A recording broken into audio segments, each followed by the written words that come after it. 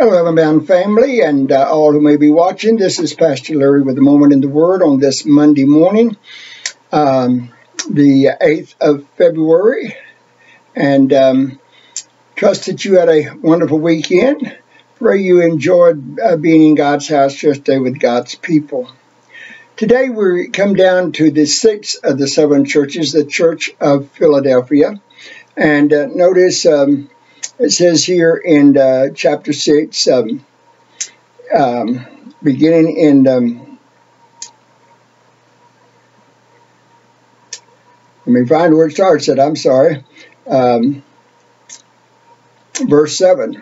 And to the angel of the church in Philadelphia write these things, saith he that is holy, he that is true, he that has the key of David, he that openeth and no man shutteth, and shutteth and no man openeth.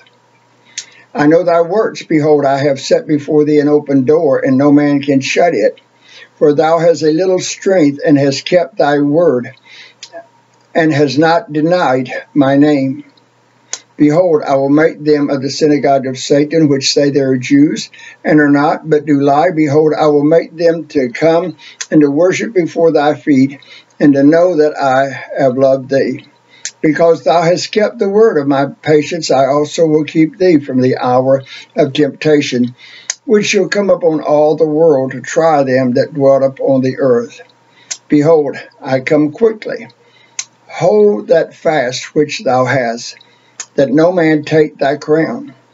Him that overcometh will I make a pillow in the temple of my God, and he shall go no more out.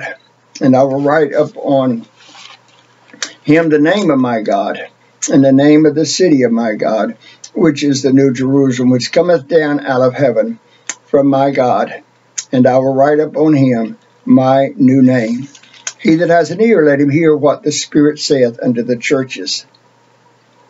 The meaning of this sixth church, the Church of Philadelphia, needs no explanation. It means, brotherly love there. The Church of Philadelphia in Pennsylvania is called the City of Brotherly Love. And this church is a church that comes out of the Church of Sardis. You remember, not that it was in the Church of Sardis, I don't mean that, but time frame wise, history wise, this church is between 1750 and 1900 to 1950.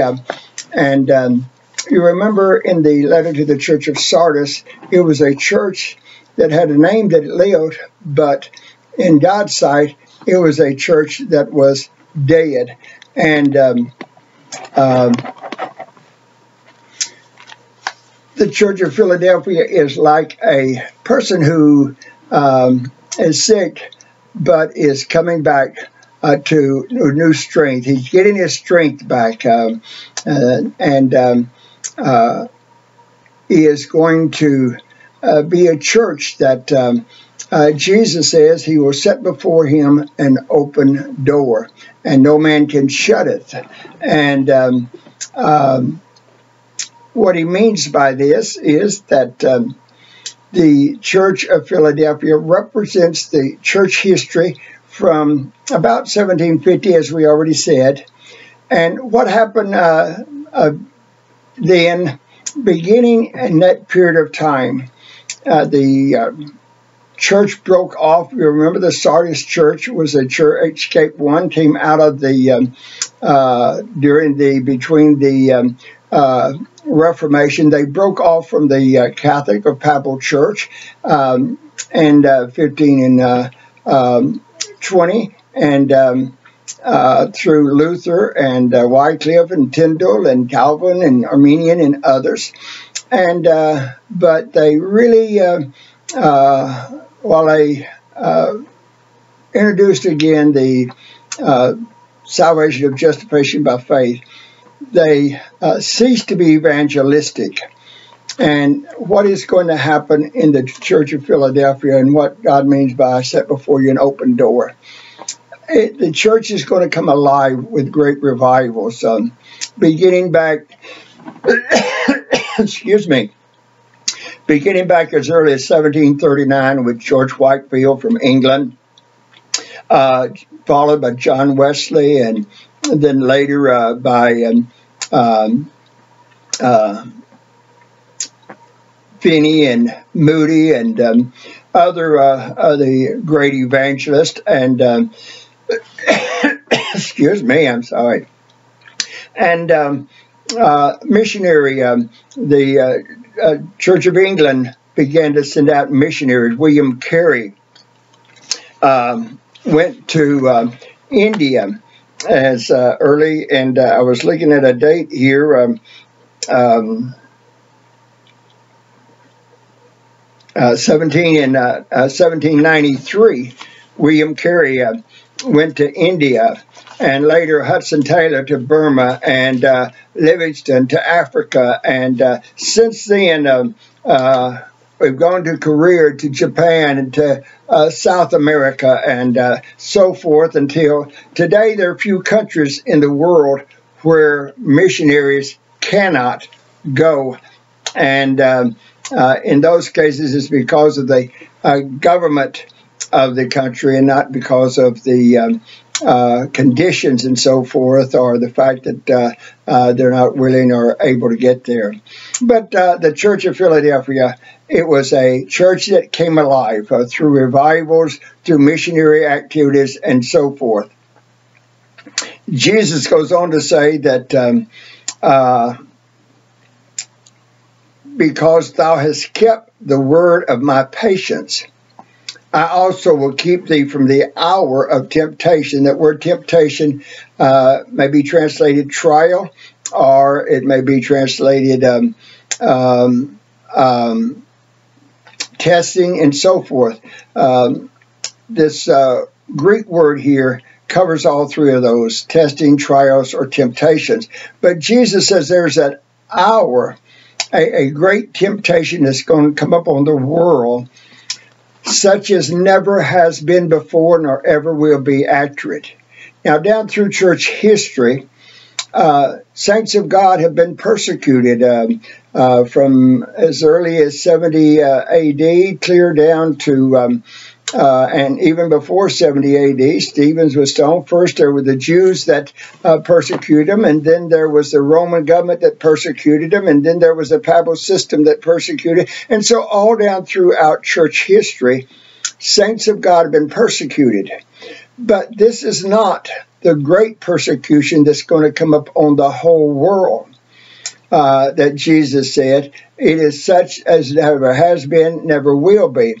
It is a persecution that will come up on the nation of Israel to purge them, as we've said in days past.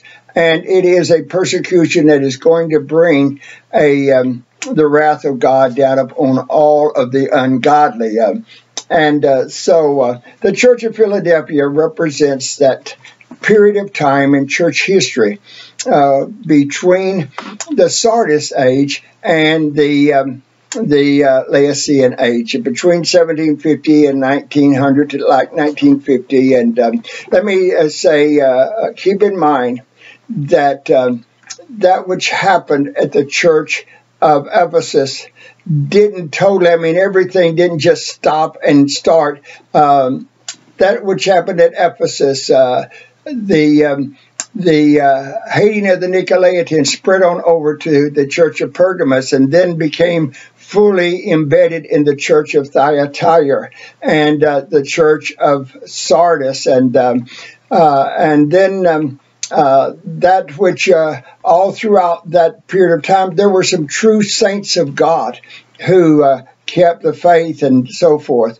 But the papal system so dominated Christianity till it kept the Word of God from the laity, and only as men like Tyndale and Wycliffe and others began to translate the Bible did the church begin to come alive, and did the true doctrine of justification by faith, which had been lost, come to fruition again and spill over into the Church of Philadelphia.